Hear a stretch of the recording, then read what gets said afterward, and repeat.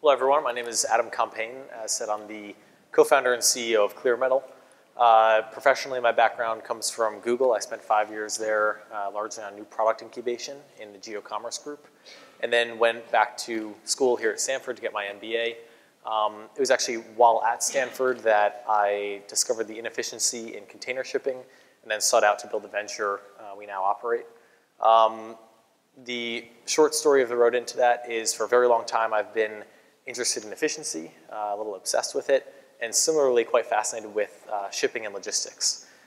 During the program here at Stanford, I went over actually to intern at one of the largest container shipping companies in Hong Kong.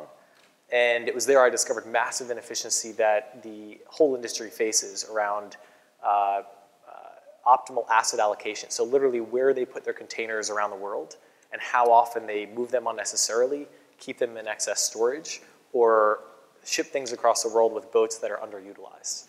All that amounts to hundreds of millions of dollars per shipping carrier in unnecessary spend, massive operational inefficiency, and of course, the reason we're here today is massive carbon emissions. In fact, just about 3% of all global carbon emissions are the result of the container shipping industry. And so we'll speak more about, I think, the company and what we do as we go, but that's the high-level intro. Great. Thank you. I'm Luke Raymond, and I'm working on my PhD at Stanford in electrical engineering. My focus is on power supplies, and so you don't think of power supplies as being something exciting and new, and I've always wanted to do something exciting and new. So I had a background in mechanical engineering originally, worked for a while in that sector, and I wanted to get into the energy space where mechanical and electrical sort of intertwine. And so I ended up in power supplies. Now, when you think about a power supply, it's basically just taking one voltage and changing it into another voltage at the very basic level. And you can do that efficiently if you are smart about it, and you can do it in a small size. And so our focus here at Stanford is basically making it small enough and efficient enough that you can enable technology that otherwise would be impossible without it. And so that's where Vorpal sort of came into being through the help of the Tomcat Center. So my PhD research has been focused on developing a new type of high voltage power supply. So basically something that takes battery level voltages and takes it to multi-kilovolts and can fit in the palm of your hand. So it's about 10 times smaller and lighter than sort of an equivalent, a commercially available product. And that opens up sort of exciting new possibilities in what you can do with a power supply. And so there's a technology called pulse electric field pasteurization. You basically, if you have a liquid and there's bacteria in that liquid, if you put a really short pulse of high voltage through that liquid, you can actually open the cell walls of any bacteria in that liquid, and the insides come out basically. And so it's a non-thermal way to pasteurize milk, water, and potentially other liquids. It's a huge energy savings when you think about thermal pasteurization, raising the temperature of a liquid up to 70 degrees centigrade and then cooling it back down. You don't have to do that anymore. And it's always been the barrier to entry for that technology has been the power supply. They're too large and too costly to be competitive at a commercial scale with thermal pasteurization, where the energy cost is basically nothing compared to the whole system. And so we're looking small. We're looking at emerging markets, places where spoilage is a big problem, where energy cost is an issue, where you have a lot of, you have environmental impact as well as some health and safety concerns. And so we're developing a small portable pasteurization unit that can be powered by a battery or solar, for example, that can be put on small farms in the emerging market.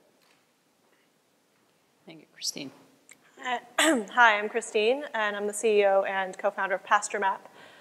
So I'm a Stanford native. I went to undergrad here and then went to Asia and worked at McKinsey and then in private equity at KKR for 4 years in the operations team. So I'm kind of an operations and metrics nerd who came back for business school because I have a lifelong struggle with food allergies and have been a sustainable foodie all my life, buying stuff from like the farmers markets all around the peninsula. and came back with the specific bent of applying my operational skill set to small and medium farmers, who are my passion because they're the people who feed me food that like I don't break out in hives at. So over the past 4 years at Stanford, I've interviewed in person well over 1,300 farmers and ranchers around the world, and then because I don't come from a farming family, I went and interned as a ranch hand and a farm hand on 4 different continents as well. And it's there that I really became attracted to the issue of beef, right? Because it's such a hot button, controversial issue. Even people who are very well educated about the beef supply chain have wildly different opinions about what should happen to that industry. But what I discovered on the ranching side is that what's not controversial is there are ranchers who are doing a really, really good job. They're like probably 5% of the industry here in the US and a lot more in New Zealand and Australia are using sophisticated grazing management techniques to manage their cattle around pastures in a way that is soil friendly and carbon friendly. And I know you guys were talking about COP21. It's starting to gain traction. It's like carbon farming is a thing where you manage the soil not just for yield, but you're also managing it for soil health. And you're managing it to increase the bacteria that are in the soil, and you're also managing it to increase fertility. And that has the effect of the ecosystem getting kickstarted and actually sucking down carbon into the soil. And the latest estimates, like Scientific American just posted that last week, is we could sequester by, wild estimates, like 70 to 80% of carbon emissions. More realistic estimates, probably like 10%. And grazing and rangelands are actually a huge part of that because 1/3 of the land mass on Earth that is not submerged by water is grasslands. And so if we can help ranchers in the US sequester more carbon by using more sophisticated grazing techniques, we can sequester something like 1 gigaton a year of carbon, which is 1 billion tons, which is of CO2 equivalent. And the kicker of that is that if you have good soil health, you can also increase the productivity of the land, and so the ranchers make more money because they grow more grass, and if you can have more cattle on grass, that's a huge sea change for the industry in terms of making more of the other 95% of cattle ranchers more profitable and efficient. So that's why I founded PastureMap. PastureMap is just inventory management software on mobile phones that helps ranchers keep track of where they're moving their cattle and tells them on a map what their stocking densities are and when it's time to rotate their cattle and where the grass is probably recovered well enough in carbon-friendly grazing practices to try to spread more of these practices to the rest of the industry instead of just the top 5% that are very carbon-focused. Great. Thank you. So you've heard just a very introductory bit about each of their different ventures. So I'm going to start off just asking a question of each of you, although I think, Christine, you've effectively answered it, but I'll come back to that in a minute. So since today's event is about making an impact, and we just heard about from the COP21 panel about the need to reduce carbon emissions to achieve the goals of that international agreement, I want to start by asking each of the panelists a question about the impact of their innovation on carbon emissions. So let me start with Adam. You had mentioned this number that 3% of global greenhouse gas emissions are coming from the trucking or shipping industry. And the shipping industry itself has a stated goal of reducing that by about 20% by 2020. So if you're trying to achieve that target, how much of that could ClearMetal solution help realize if it were widely adopted by the shipping industry? Yeah, good question. Also provide a little bit more background on exactly what the problem is and what we do. I think I was light on that in the explanation. So as I mentioned, the shipping industry, their core operation is moving containers and moving 90% of everything around the world, essentially. What they struggle with is understanding exactly where to keep their assets, their vessels and their containers, and where and when to move them. They struggle on this because, as I discovered when interning at this company, there's so much complexity and uncertainty around the shipment cycle, how the market will move, how their own operations will perform, and how customers will behave. And because of that, they can't allocate their assets optimally, as I mentioned. Because of that, they're often moving things around the world unnecessarily. Boats are underutilized, and every time a ship sails, it produces a lot of carbon emissions. Not to mention, along the way inland, there are a lot of truck, rail movements, and this also spills over to air freight, although that's not what we're touching today. what we're doing as a company is we're using technology a lot more sophisticated than the industry has in their hands today to understand, to make sense of that complexity and uncertainty, to figure out exactly where and when they need what types of assets. And by doing that, we enable them to actually reduce the amount of unnecessary moves and improve the efficiency of their assets so that they're producing less emissions. We do that through data science and artificial intelligence software as a SaaS product, and that's what we give them to give better insight. To answer your question on what our technology impact could be, as stated, so about 3% of world emissions come from this industry. The goal has, or the industry has a goal to reduce around 20%. It's actually very hard for us to calculate. We've tried numerous ways. We were recently reading a paper that came out of the University of Liverpool explaining how about 20% of containers are moving around empty. And a large majority of that is due to natural global trade imbalance. You know, Asia makes more than North America does, so at some point we have to ship containers back. But about 20% of that movement could be reduced through optimization techniques similar to the ones that ClearMetal are doing. And so I'd say by those metrics, about a quarter of that goal, ClearMetal thinks we can actually help impact, which is sizable on a global scale. Very sizable. That's great.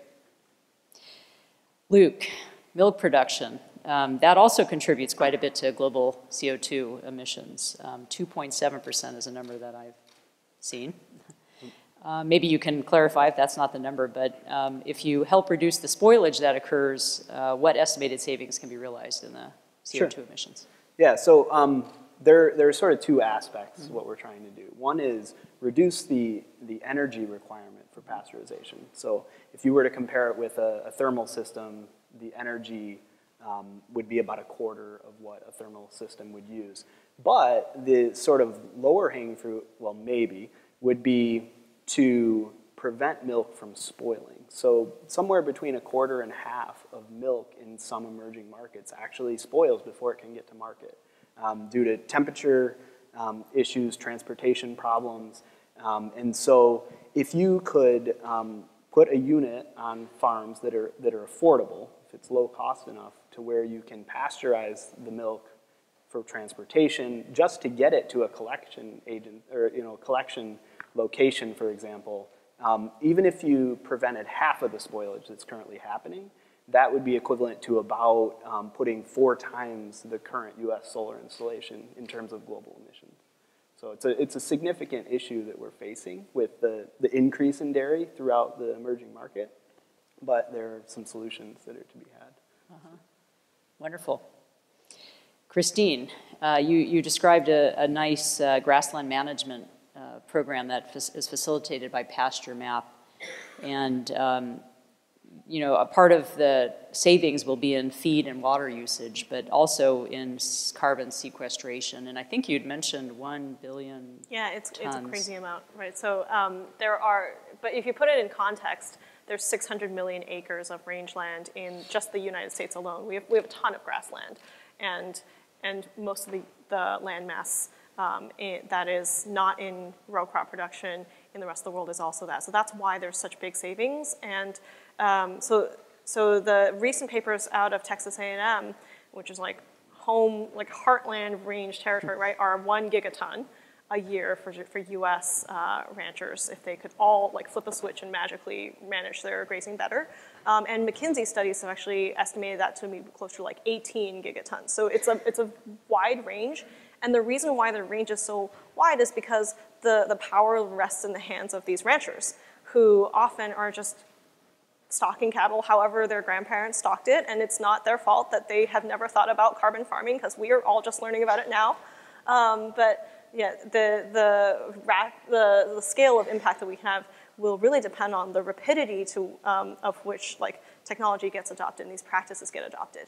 And policy is also really important too. Paying ranchers for sequestering carbon and for these grazing practices is also a critical part of the conversation. And so the regulatory environment is also critical to achieving the impact that we want.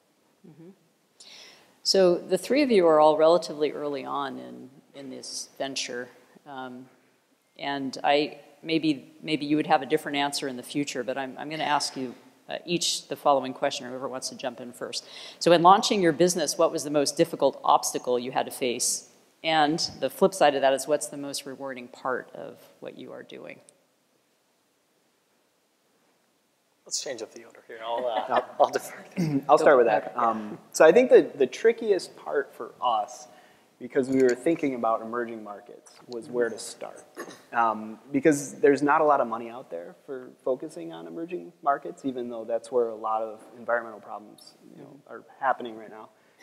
And so we chose to focus sort of more local at first. So it turns out that there's a disease in the U.S. dairy industry that's very prevalent. It's called Johne's disease. It's equivalent to Crohn's disease in humans. And what's happening is farmers, just pure economic considerations, are feeding what they call hospital milk to the calves. The calves are separated at the first day from their mothers, and then after the milking, the milk that's not suitable for market is fed to the calves. And these farmers can't afford to have pasteurization systems installed. Even the smallest ones are $25,000, $30,000. And so if you could even break into that market, offer an affordable option for them to pasteurize just the milk for the animals, you can have a significant, it's like a $300 million market or something like that if you were to capture all of it. Of course, that's not necessarily possible. But that's where we're focusing on potentially breaking into this market that we want to eventually take to have more economic and environmental impact overseas. So are you getting good reception from potential customers of this? So far we have. And we've talked with some dairies in the area to do sort of pilot studies. And so far, yeah. Do you want to mention the rewarding part, or you're still, that's deferred? Well, I think that for me, the rewarding part has been to be involved in developing a technology that can make a difference. Yeah. Christine, do you want to address this? I think the most challenging part is ignoring the pressures of Silicon Valley. It took me a while to own my voice as an entrepreneur, that I care equally about the mission and the impact and the kinds of practices that I want to see in the industry, and that we are about taking a position in wanting to see a certain kind of practice gain traction, instead of just saying what I thought investors wanted to hear, which is, oh, we're just about making money and we're going to sell to whatever ranchers do whatever, as long as they pay us, and the bigger rancher, the better. So that was challenging. And talking to investors, and if anyone here is thinking of starting a company, come talk to me about it. It's hard. Silicon Valley is a really hard place to say, hey, we're for profit, but we also have a very strong conviction about social impact. Because when people hear social impact, they tend to write you off as like a nonprofit, or, oh, you're not serious about making money. But no, we're very serious about making money. And then the most rewarding part is getting out of Silicon Valley and talking to ranchers. They're my favorite people, and my day is like way better when I get to talk to a customer, because the kinds of customers that are using PastureMap are the ones who are going to change the world, and we're just helping them. Stanford used to be a farm. Yeah. That's right. Some ranching here. Yeah. The hardest part, I think, for us, similar to both these answers, is getting the technology adopted. And I think it's actually because the challenge is bridging Silicon Valley to a world container shipping that isn't in many ways like Silicon Valley. In fact, when I got invited to go intern over to the shipping company in Hong Kong, the way I got invited was the lead of this company said, I have never in my life heard of anyone from Silicon Valley or Stanford interested in shipping. And so the reason that's been a challenge for us is we bring this technology, extremely powerful tools like data science and machine learning and all these things, to this industry where they've had this problem, a multi-billion-dollar problem, for 30 years. And these kids who've never done anything in shipping are showing up and solving the problem by an order of 30 to 50% better. And so there's a lot of disbelief on how could you take the same problem that we've had and fix it with something like this when you don't even know our world. And so despite very impressive results in tests, maybe it's just the nature of enterprise technology that we're all facing in adoption, but it is challenging to get it adopted, and the sales cycles are long naturally. I think when our team talks about that, what we really come away with is the challenges produced by industries are fundamentally challenges that their core competency doesn't solve. So what I mean by that is in shipping, for example, their competency is hauling stuff across the world in big metal boats and ships, and they're very good at that. But what they're not very good at is using software or developing software or technology, and they're also not good at reducing emissions or providing sustainability. And so that's, I think, the real fundamental challenge is this problem that's been created by them is not easily solved by the core of what they do. And that's sort of why companies like ours can come into these industries and disrupt them in these kinds of ways. Have you hit the reward yet? The rewarding part? Yeah, I think actually the same thing is rewarding. It's, again, bridging from, it's the exact flip side, bridging from Silicon Valley to this, bringing these tools to enable these companies and people actually who have spent 30 years banging their heads against the wall or being yelled at by their manager because they can't figure out, does Shenzhen need 32 or 330 containers? So that's been rewarding. And yeah. Great. So in a few minutes, we're going to take questions. If you have any, please enter them in Pigeonhole. We're going to be using the Pigeonhole platform. So if you have questions, you can be entering them now because I'm going to ask one more question of the folks up here on the panel. So I'm also a faculty member at Stanford, so this is a question that's very much kind of important to those of us who teach and work at the university. But I'm curious what courses or activities at Stanford might have been most influential or beneficial for starting this venture. Sure. So I think our story through and through came from Stanford. It was at the business school the opportunity to go work in any country, industry, and company of your choosing, which led to the container shipping internship. Class-wise, there was a school at the GSP called Startup Garage in which we incubated our idea and worked as a team. In the engineering school, there was a class called MSNE 273, Technology Venture Formation, where we were put in groups of 4 of cross-campus student groups. And it was there that I met my co-founders and sort of changed the idea that I come back with to this data science approach. And then, not particularly a class, but again, the Tomcat Center for Sustainability was huge. And I'm not just saying that, but it allowed us, the grant allowed us to really commercialize what we were doing and get it going. And that was perfect timing sort of in the year and a nice jump start to actually becoming the company that we now are. Good. Glad to hear it. Yeah, I guess for me, it's a very similar story. It started with Tomcat. It's sort of why we pushed the technology initially, and that sort of gave a framework for what the technology, what sort of specs we wanted to hit. And it was really helpful to have a grant that was organized a little bit different than sort of research grants. So there aren't as many limitations on what you can do in order to explore the limits, for example, of what's possible with the technology. But then Startup Garage is sort of where the company grew and formed into what it is sort of today. That's where the co-founders got connected, and that's where we sort of made huge strides on sort of our business model and talking to customers. They have a huge stress on getting out there, getting your hands dirty, going to farms, for example, and learning what the needs of the customer actually are. I'll just add Steve Blank's class, Lean Launchpad, where the assignment for the quarter is to go talk to 100 customers around 10 key aspects of your business model. So we wouldn't have centered on the needs that we did without that class. And it was like getting up at 4 a.m. to go to farmers markets to help them unload trucks and talk to them.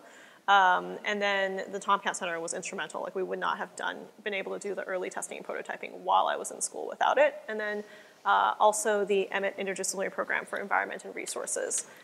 For anyone who's an MBA in the audience who wants to pursue some aspect of environment and resources, I strongly encourage you to get that MS because they're very supportive in what you want to do. So almost every class, including my capstone, in some facet, allowed me to continue to work on the company while I was in school.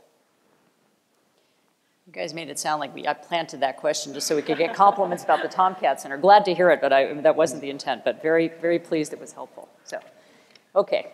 Let me turn it over to some questions that I have here on Pigeonhole.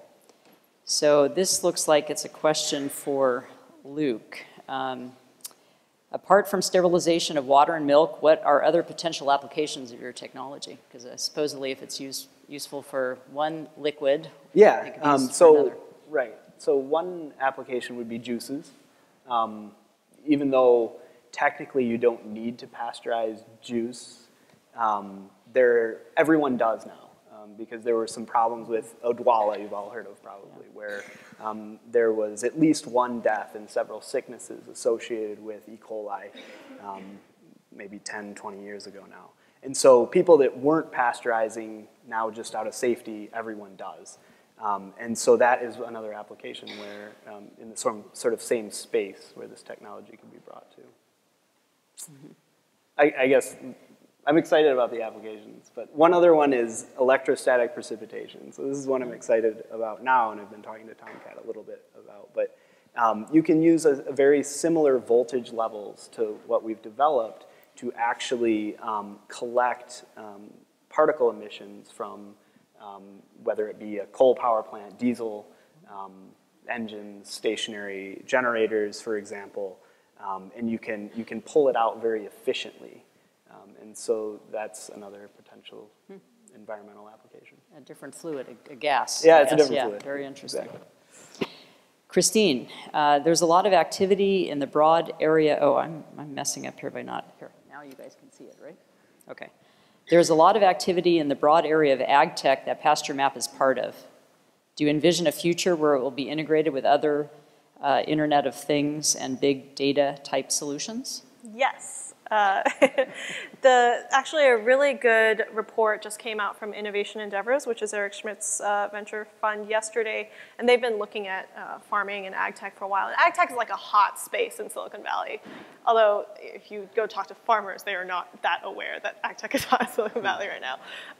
But the report highlighted that in order to get to IoT and big data solutions, it's sort of like Silicon Valley is 10 years ahead and has jumped the gun with these amazing, like I've talked to every aerial imaging and satellite imaging provider in the Valley, and we're actually partnering with 2 of them. But like, there's not a place to feed that data from the API to a platform where farmers look at data, because farmers don't look at data.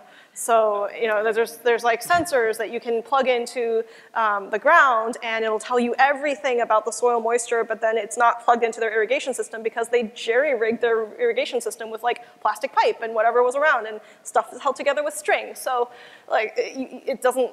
Then you have to invest in a smart irrigation system in order to use this sensor. And so there is a ground zero, like ground platform moving from pen and paper records to where do you actually consume your data and what key decisions do you make, kind of like basic home page.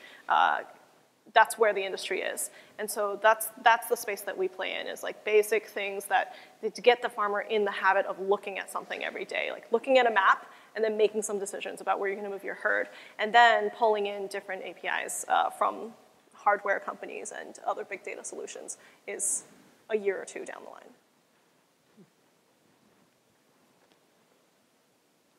Okay, question now for Adam. Your solution seems like it would be applicable to more than just the ocean container shipping industry. So do you plan to migrate to other freight sectors in the future? It's a great question, and I mean the answer is yes. This technology applies very broadly in logistics. Asset allocation, proper asset allocation, is certainly not unique to shipping. There is rail freight, there is trucking, air freight, et cetera, and you can use intelligent technology like the one we built in a broad range of these parts of the broader logistics industry. So yeah, it's a great question, and our eyes are looking there. We're starting in container shipping, given the background and also for other strategic reasons of where it could bleed to. But it's a great question, and certainly yes. I'm going to follow up with another question that I think is interesting here for you, Adam. We heard a lot about policy with the COP21, and you know, one has to work around policy or at least try to influence policy. So the question is the shipping industry constrained by policy that might be preventing efficient movement or storage of containers? I'd say yes and no. So there are some policies, especially around union labor at ports and terminals, which is not directly where we work, but that has some limitations in terms of environmental impact.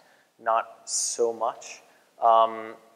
I think, if anything, the policy is actually helping push in this direction. The benefit in international trade is the countries whose goods you're trying to import to govern the rules of, generally, I'm not a policy expert in shipping, but generally govern the rules of the boats that can dock at shore. And so it's the countries like the United States saying, if you want to pull a 10,000 container vessel up to Long Beach and import to the United States, by this year you'll have to meet these certain metrics. And so policy is actually helping push the carriers and the executives there to up-level their sustainability practices.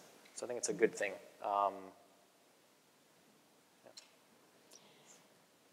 This is an interesting question I'm sure you've been dealing with or thinking about dealing with investors. So the question is, what type of investors are showing interest in climate change related solutions, and are they increasing? Of course, we all heard a lot about a decrease in a lot of these investments. So where do they stand right now? It's probably good for you. Yeah. So we're just finishing up our seed round, and it's been very interesting talking to people who you can kind of tell in the first 30 seconds whether they actually care about the same things as you do. So I would say there are some very good investors in the impact investor umbrella. And the impact investor world is very complicated.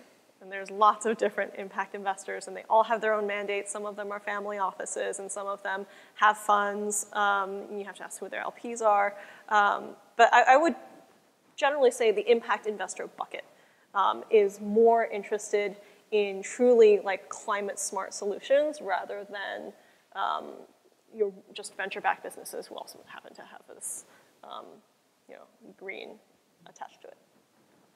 And very interestingly, a lot of the foundations who traditionally fund nonprofits are, because of PRIs, which I just learned what PRIs are, but like so you can actually have foundations fund for-profit businesses.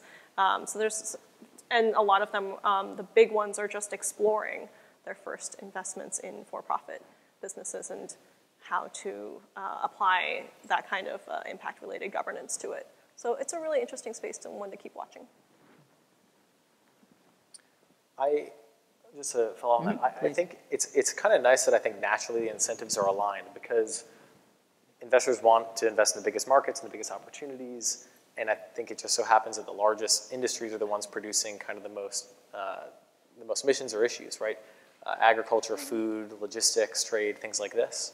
And so we went through a seed round actually in Innovation Endeavors. Eric Schmidt's venture fund is one of our investors, and in addition to NEA, a big fund in the Valley, and Skyview, a fund out of Beijing.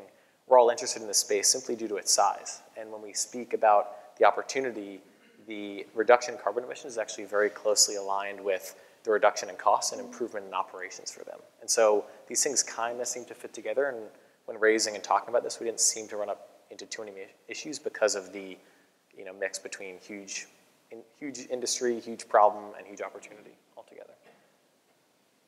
Luke, do you want to add? Yeah. I would say I'm very new to the whole space because we're trying to leverage what we can we're looking at government funding and we're looking at internal Stanford stuff because we're still here. And so that's why Tomcat, for example, is very important to us. There's a pre-court program that we have a grant from to help develop some of this technology. But in terms of and correct me if I'm wrong, but the climate-based investing market, I guess, if you will, seems to be much less stable and more market-dependent than some of the other industries. And what I mean by that, if times are good, people are really interested in investing climate-wise. If times are not so good, I think a lot of that funding tends to go away first. But that's more sort of my own personal investigation rather than personal experience with actual funding. I actually found the opposite. Really? Yeah, because as you all know, the tech industry is not doing that great right now. I'm like, are we in a bubble? Are we not in a bubble? So like in November when I started talking to investors, there were a lot of VCs interested, and then like they all suddenly got very down. Yeah, because of tech. I'm looking in the wrong places. Look for deeper pockets. Right. I'm going to put up one more question back to the sort of Stanford-centric part of this. So I assume a student posed this question. So if students want a job with your company, what should they study to help your company meet its biggest challenges? And maybe one way to think about that is, you know, going forward, if you were to expand, where are the needs in terms of expertise for students to focus if they wanted to be part of your exciting adventure? My biased answer is engineers, data scientists, and experts in machine learning and AI, simply because we're a company, you know, bringing that to solve this problem. But generally speaking, I don't know if there's a particular area. I mean, I think general interest in the problem that we're solving is probably very important. And if they really want to work with us or any of us, I'm sure we'd welcome them reaching us. You'll be inundated after. Okay. Go ahead. I look for people who have built real stuff while they're at Stanford or have sold real stuff. So you're either building or you're selling at my company. So you will either have coded and created something or have gone and like sold or worked on farms. So I value that kind of applied experience a lot. Yeah, I would second that. I think that something that's been a little bit of a struggle is recruiting people with hands-on experience. So if you can get into a course, a lab-based course, for example, or a course that builds something, there in the electrical department and mechanical, I think that there are plenty of courses where you can actually get your hands dirty and build something. And you learn a lot through that process on how to visualize systems, how to think about what the best way to put a product together would be, and how the user would actually interact with it. So that's what I would say. Okay, great. Well, thank you very much, Christine, Luke, and Adam.